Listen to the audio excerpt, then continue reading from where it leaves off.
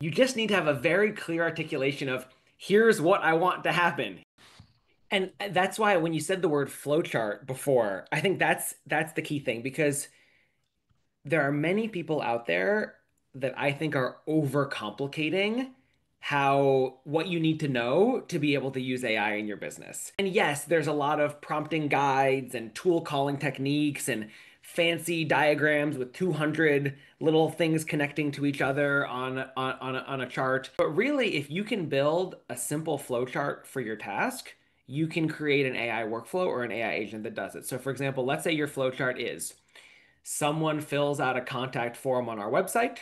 I go to their website, I look at the information on it, and I try to determine if they're a good fit for our services. If so, I send them an email with a link to my calendar to book a time. And if they're not, I say, hey, we usually serve this. I send them an email that says, we usually serve this type of customer for these sorts of use cases. From a quick look at your website, it doesn't seem like a perfect fit, but tell me if I got anything wrong. If you can encode that in a flowchart for a junior employee, you can very easily build your own AI agent that does that. You don't need any magical technical skills. You don't need to be able to write code. You don't need to know any technical jargon. You don't even need to know any prompt frameworks or prompt techniques. You just need to have a very clear articulation of here's what I want to happen.